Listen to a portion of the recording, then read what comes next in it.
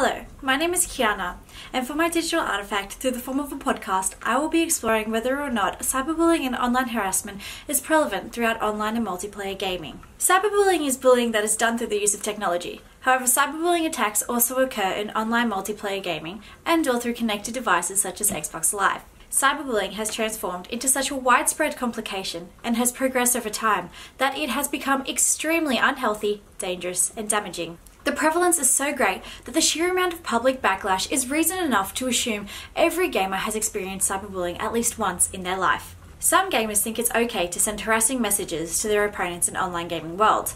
After all, it's not real life, it's just a game.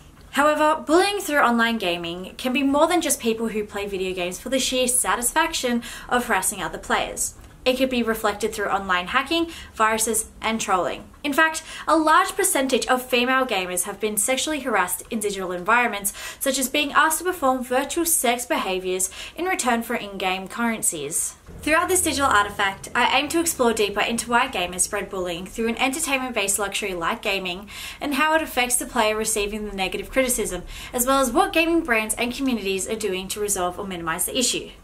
Within one of the podcasts, I'll be discussing a part of the topic with a person I know who has been on the receiving side of bullying through online and multiplayer gaming, where I'll be able to gather first-hand information, some of which will be in the form of discussion, other in which it will be an interview-like style.